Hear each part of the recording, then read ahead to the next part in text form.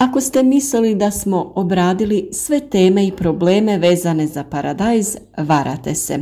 Paradajz je biljka koja se vrlo lako uzgaja, ali ukoliko želite imati zdrave i plodonosne biljke, ipak će biti potrebno uložiti malo više truda i vremena. Ukoliko želite pratiti sve savjete koje svakodnevno objavljujemo, zapratite naš kanal i uzgajajte ukusno i zdravo voće i povrće. Pucanje plodova paradajza je problem kojem posvećujemo ovaj video, a javlja se nažalost svake godine. Pukotine umanjuju tržišnu vrijednost, mijenjaju okus i izgled povrća, a kroz njih se naseljavaju i uzročnici truleži koji mogu dovesti do potpunog propadanja paradajza.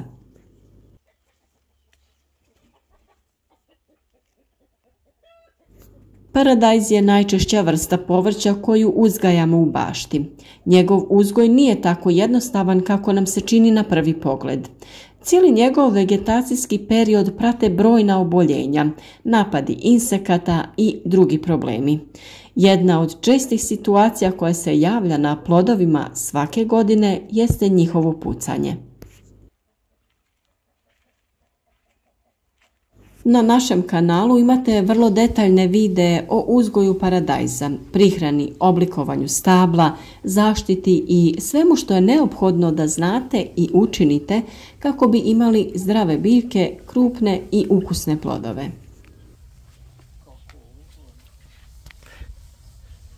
A danas ćemo govoriti o tome zbog čega dolazi do ove pojave, te kako ju možemo spriječiti.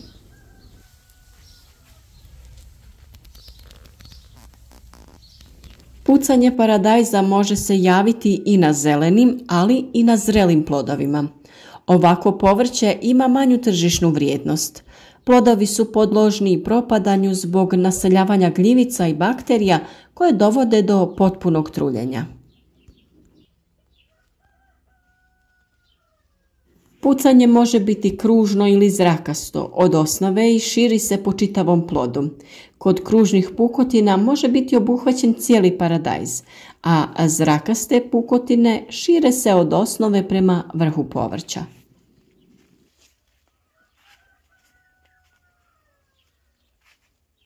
Neke sorte su više podložne pojavi pucanja od drugih. Na primjer, šeri paradajz je sklon ovoj pojavi i preporučuje se da se bere prije potpunog dozrijevanja.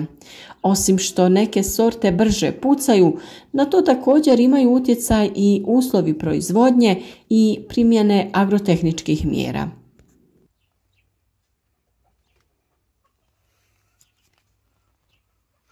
Naime, do pucanja dolazi kada period suše i visokih temperatura bude naglo prekinut obilnom kišom ili obilnim zalijevanjem. Biljka tokom sušnog perioda pati od nedostatka vode jer ima velike zahtjeve za vlagom. Kada padne obilna kiša na suhu zemlju, onda usjev u kratkom periodu dobije previše vlage.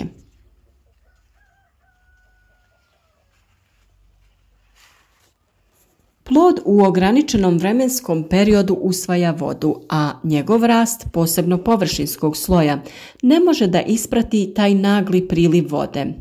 Unutrašnjost ploda se širi, a površina puca zbog pritiska.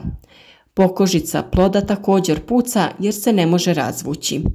Pucanje smanjuje unutrašnji pritisak, ali istovremeno pukotine postaju ulaz za prodor patogena, koji naravno izazivaju truljenje, mijenjaju okus i izgled povrća.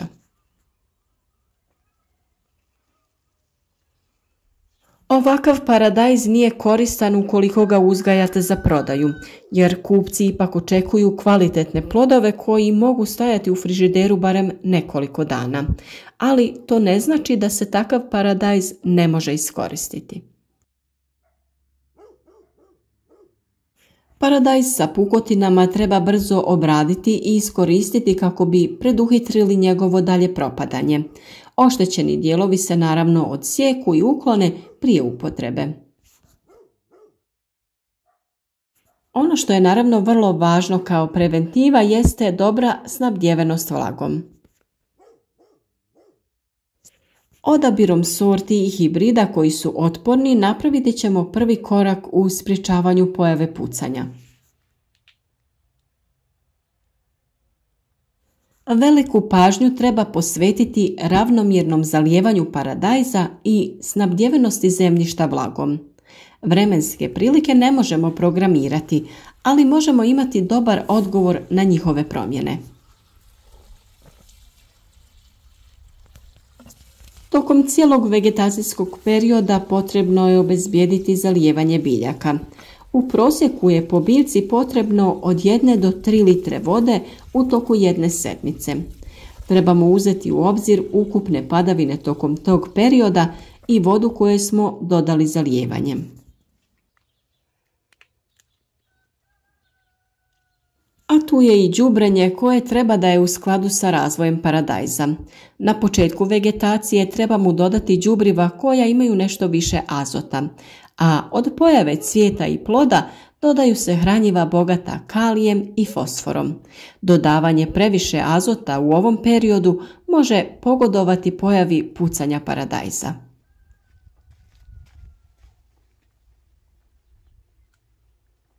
Ukoliko je trajala suša, a mi nismo mogli doći u baštu i obezbijediti redovno snabdijevanje vodom, njeno dodavanje treba da bude postepeno. Nikako ne smijemo uraditi obilno zalijevanje jer će upravo to dovesti do pucanja plodova. Vlaženje se obavlja postepeno sa povećanjem količine vode. Na vremenske prilike ne možemo utjecati, ali moramo pažljivo promatrati i djelovati sukladno sa njima. Biljka za vrijeme hladnih, oblačnih i kišnih dana ima manje potrebe za vodom. Potrebno je održavati konsistenciju, to jest ujednačeno zalijevanje biljke. Ne smijemo dopustiti da tlo zasuši, pa onda biljci naglo dodati vodu. To je naime najveći uzročnik pojave pucanja plodova paradajza. Pored zalijevanja, prihrana je sljedeći bitan korak. Kalij je neophodan za jake i zdrave plodove, a fosfor za razvoj korijena koji će pravilno usvajati hranjiva iz tla. Dodavanjem kalcija biljci osiguravamo neophodne elemente za čvrste plodove bez oboljenja, truleži i sl. Naime, kada su visoke temperature, korijen jednostavno ne može iz tla usvajati sva neophodna hranjiva, pa je vrlo bitna folijarna prihrana, to jest prskanjem preko lista. O svim ovim temama imate posebne video savjete koje se nadam da ćete pregledati i primijeniti u svom vrtu. Trudimo se da vam damo kvalitetne i pravovremene savjete koji su naravno provjereni i testirani na našim biljkama kako bi uvidjeli kako i na koji način trebate reagovati.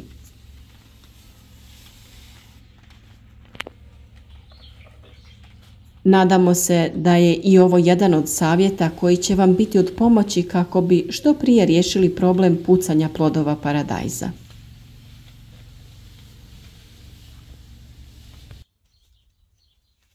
I naravno ne zaboravite, i ti plodovi su iskoristivi, te ih morate što prije pobrati i preraditi ili pak spremiti u zamrzivač kako bi ih kasnije iskoristili u neko jelo ili u pripremi zimnice.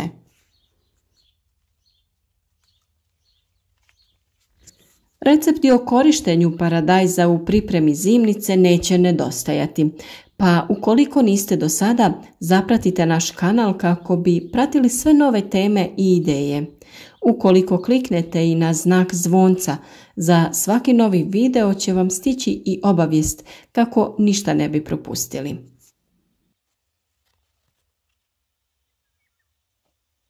I ono što vam uvijek kažemo za kraj jeste da uživate u vrtlarenju, u plodovima koji nas ovih dana naveliko usrećuju i družite se svako jutro s nama uz novi video savjet.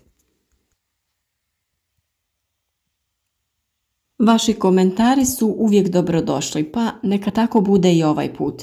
Ako nemate pitanje, dovoljno je da nam se samo javite, da znamo da ste tu uz nas. Lijep pozdrav svima i ugodan dan vam želimo.